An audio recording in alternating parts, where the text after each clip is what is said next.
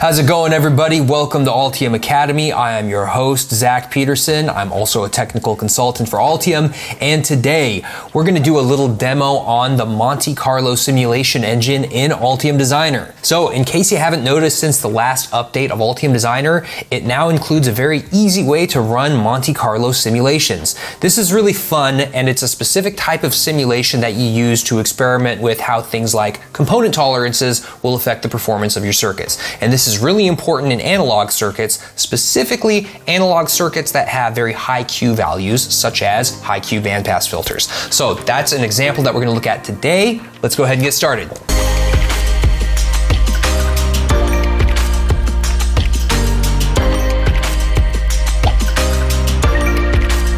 So let's take a look at the schematic that we want to play around with. So just a little bit of background. What we're going to be playing with in this schematic is a way to actually generate a sine wave from a square wave. And one simple way to do that is to use a bandpass filter, and specifically a high Q bandpass filter. So this is something that I actually had to do recently in another project, but I actually want to discuss this because it's a pretty simple circuit and you can do it without any op amps. You can do it just with an RLC circuit. And so that's what we're going to look at.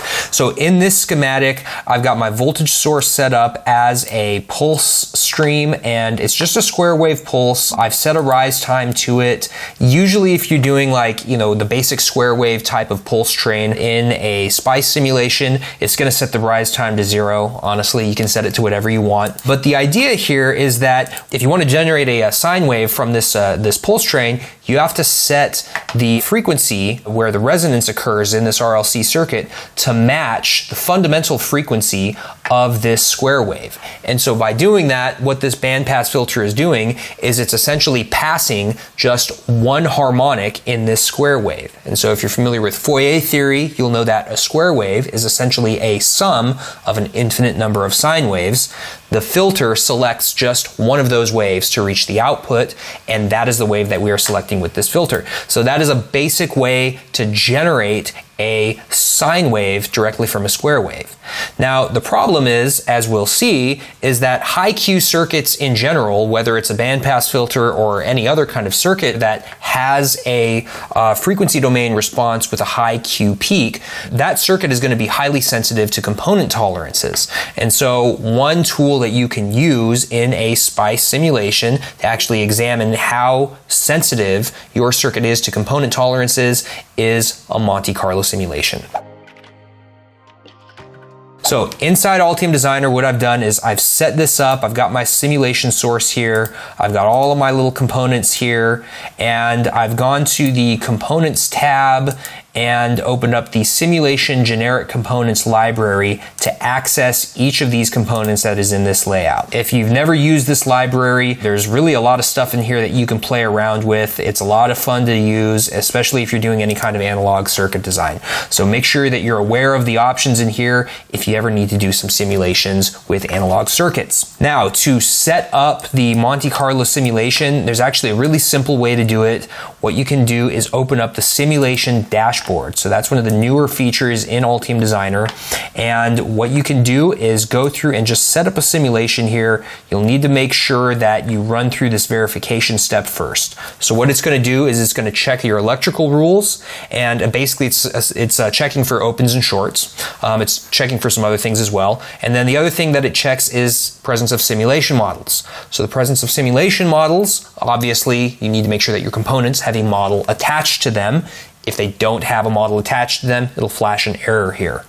Then in the preparation step, we of course pick which simulation source we're going to be using. In this case, it's our 1 voltage source, which is right here. That's our pulse source. And then we can add in some probes. So we can look at the voltage and current at different points in the circuit. We could also look at the power, or if we had, say, a number of components in series, like say we had something in series with L1, we could use the voltage difference probes just to probe the voltage across one specific component. So I'm just going to look at the voltage here across this output, and then just for fun, I'm going to look at the current going through this circuit. So I've got my probes placed, and next I can go ahead and take a look at the settings for the simulation. Now, we're going to look at a transient simulation and an AC sweep. So that's the two fundamental simulations that we're going to perform. And then we want to enable the Monte Carlo option. And so what the Monte Carlo option is going to do is it's going to randomly vary these component values based on some tolerance level that you set in these settings. So to access all of those settings, just click the gear, brings up these advanced analysis settings tabs. And then here, under the Monte Carlo checkbox here, you can just check that. And you can tell it how many runs to do. You can set the tolerances on different components. If you want to just examine tolerances on one type of component, you can do that. So let's say you're using all 1% resistors and you're doing something that requires higher precision. You can just select this and put in, oh, hold on. There we go. Not 15, we'll put in 1%. So you can just do 1% here if you want. So by doing this, this lets you experiment with different tolerances so that you can check and see how sensitive your circuit really is to component tolerances. So some circuits are very highly sensitive, and that is, just for example, circuits that have a high Q value in one of their resonances. Those can be very sensitive to component tolerances, especially if you're operating at a frequency that falls within that pass band or that stop band. Now flip that around, let's say you're dealing with like a low pass filter. With a low pass filter, if you're in the passband region, that particular region of that circuit is actually very insensitive to component tolerances. So you could use pretty loose tolerances on your components in that region and the circuit's going to operate just fine. You're not going to notice a lot of deviation. So this lets you verify that during the circuit design stage. So for this example, I'm just going to set 5% for all of my different components. And that's it. We're basically set up and ready to go. Let's make sure I got everything checked. And actually, before we run this, let's take a look at the number of runs here. Now, how many runs do we actually need to do to get enough insight into how our circuit operates? Well, what you would normally end up doing with all this data that you generate from Monte Carlo simulations is you can export all of that data from the simulator, and then you can put it into another analysis program. Like, you could just do this in Microsoft Excel. You could go into MATLAB or Mathematica, whichever analysis program you want to use. But the idea here is that you can take all this data and then you can run statistics on it. And by running some statistics on it, you can then find the link between your component tolerance values and then how that particular component tolerance value produces some new tolerance or variation in the output that you want to measure. So you can find the link between those two, and you could basically make a statement as to how big the component tolerance gets magnified or diminished in terms of the output electrical value that you want to measure. So in this case, what we're going to measure is the voltage and the current, and then we want to determine how do 5% component tolerances produce an output variation, and how big is that variation. So that's what we're going to look at. Let's hit OK, and now we're basically ready to go. So what we're going to do is a transient simulation. Here we're dealing with a 250 kilohertz wave, and we want to make sure that we've got enough time allotted here. We've got 200 microseconds, so that's plenty of time.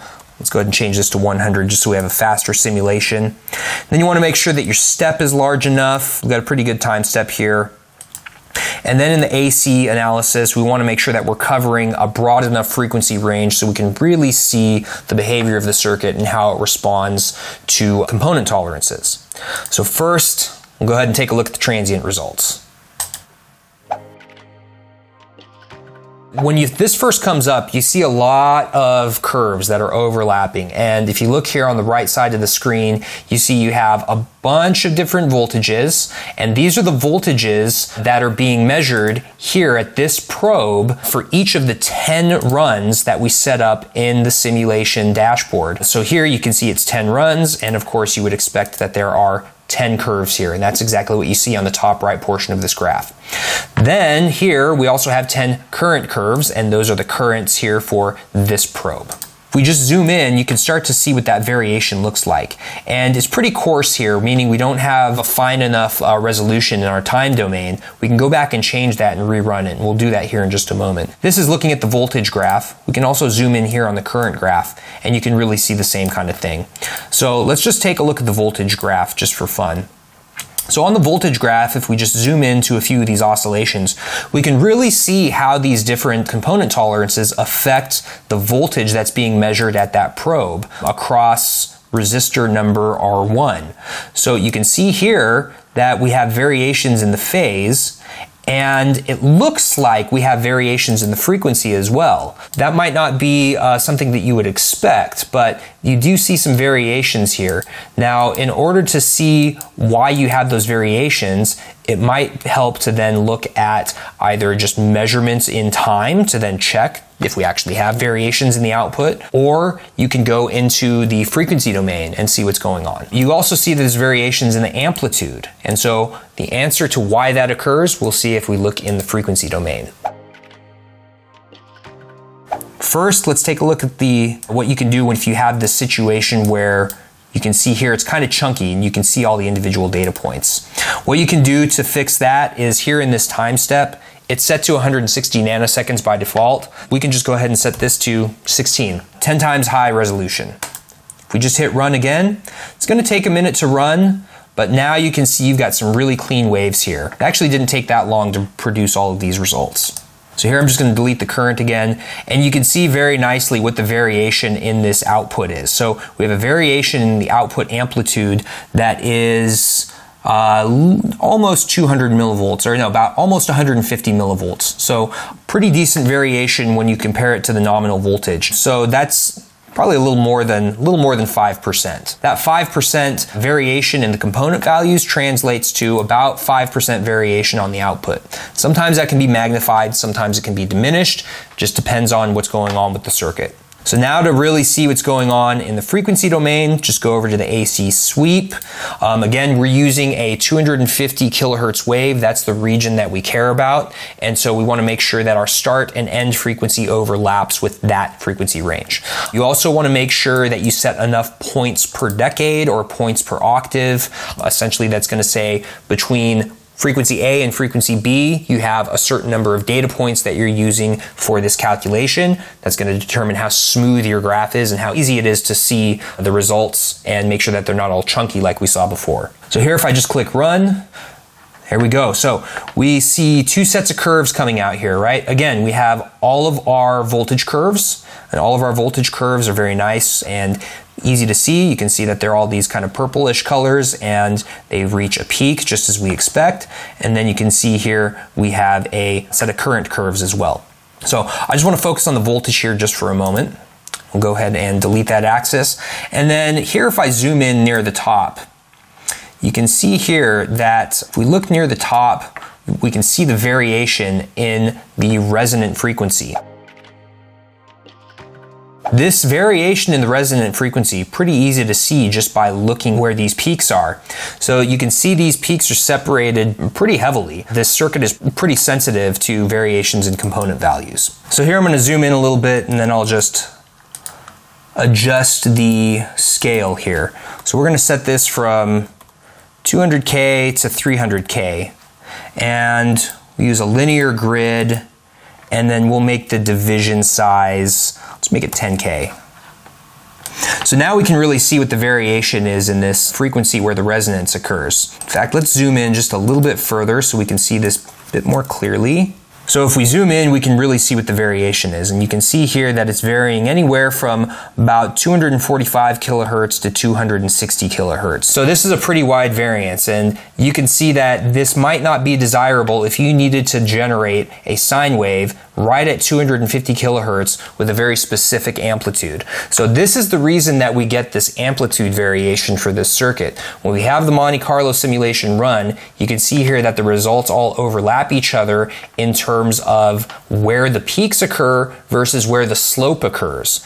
And so, for example, if we were to put in a wave right at 250 kilohertz, this particular curve that's been highlighted, you'll see here it lists the various component values along the bottom for this simulation. And you see that the output is actually a bit lower than what we would expect. So we're putting in a 5-volt pulse, but the output that we get is right at about 4.75 volts. So we lose a little bit of voltage here. It's about 5% just due to the component tolerances. So that's what you can see here in this simulation. It's really nicely showing you exactly how the component tolerances will affect the output from this circuit. what can you do if you want to look at just one component and how it affects the output from like this type of circuit? Well, then what you would do is, instead of Monte Carlo, you would do sensitivity analysis, or you would do a sweep. If you actually go into the sensitivity tab on this dialog, you can actually set deviations for specific components. And this is something we'll get into in another video, because we've been going on for a little bit in this video just looking at this stuff, and it is a lot of fun to play with this to see how your circuits respond to different levels of tolerance. But from this dialog, this is where you would then vary specific components over a certain range, and then you could really analyze how they affect the performance of your circuits. All right, everybody, thanks for taking the time to watch this. Make sure to tune in for the upcoming video where we look at sensitivity analysis, because that one is going to be a lot of fun. And make sure to use this type of tool the next time you need to qualify any circuit that you think might be very sensitive to variations in component tolerances.